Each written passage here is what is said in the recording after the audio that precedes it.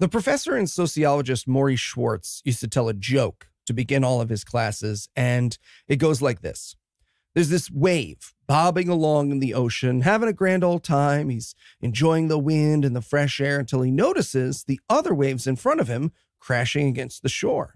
My God, this is terrible, the wave says. Look what's going to happen to me. Then along comes another wave. It sees the first wave looking grim, and it says to him, why do you look so sad? And the first wave says, you don't understand. We're all going to crash. All of us. Waves are going to be nothing. Isn't that terrible?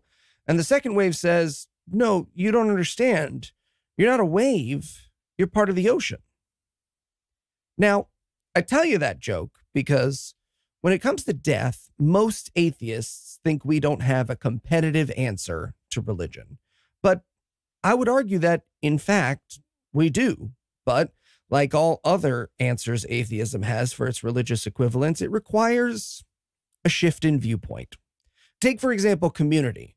Right? I know that might seem like a strange thing to bring up in defense of religion, but in reality, it's one of its only real benefits, right? Gathering once a week or more with people to, laugh and eat and sing songs and talk about big ideas has all kinds of benefits. And for years, religious apologists used that to defend the idea that, even if religion isn't true, it's useful. But of course, as gathering became easier and easier to do in secular settings, we realized that you can laugh and eat and talk about big ideas and sing songs without invisible commandments from God. And in fact, it's recommendable. Me and a group of magicians, we meet up every single week at the same bar in Midtown Manhattan, and we have been for 11 years. The difference is nobody asks for 10% of our income, and nobody gets kicked out for being gay. In fact, one of our youngest members, a 17-year-old girl, came out to us as gay this year before she came out to her parents because she knew she could take to a corner booth with one of the older queer members of the group to talk about her worries and fears. She knew she could show us pictures of her new girlfriend without sideways glances. She knew she was safe and accepted there because religion doesn't own community. They just also happen to do it.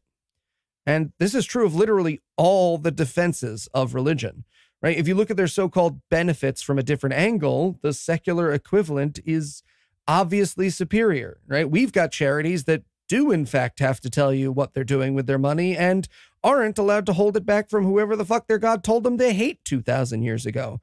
If you're into hallucinations and ecstasy, can I recommend good old-fashioned drugs, which ask nothing of you but to drink enough water? Over and over again, the secular equivalent is so obviously superior to the religious version, it's laughable. Except when it comes to the afterlife, right? Because even well-meaning, well-educated atheists will admit we don't have a better version of an afterlife to offer because, after all, how can you offer a real equivalent to a lie? But again, with a shift in perspective, I would argue that not only can we offer a better afterlife, but we must. So first things first out of the way, they're not offering something real either. And it's easy to forget that because of how culture views promises of the afterlife, but it does actually matter.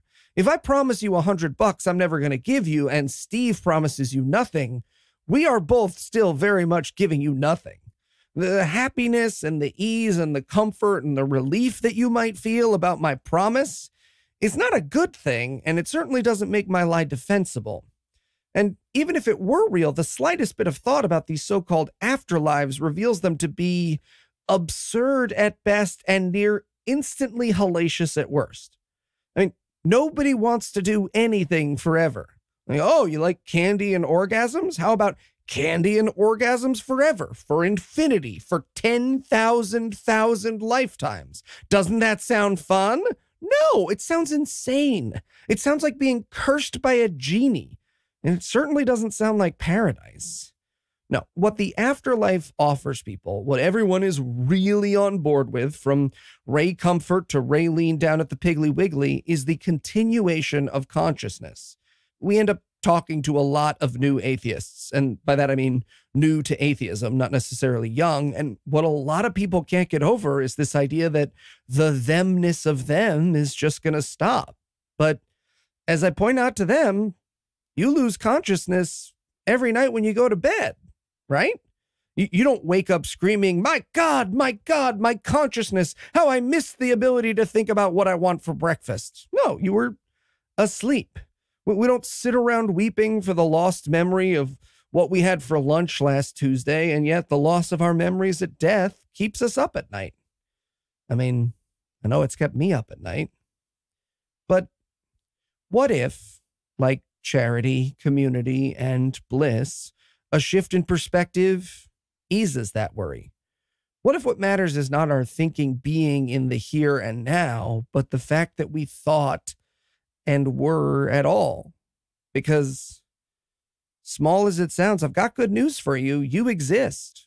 No matter how good or bad a person you might imagine yourself to be, no matter if you die tomorrow or in 100 years, it is undeniable that you made up a part of this world, and you always will have.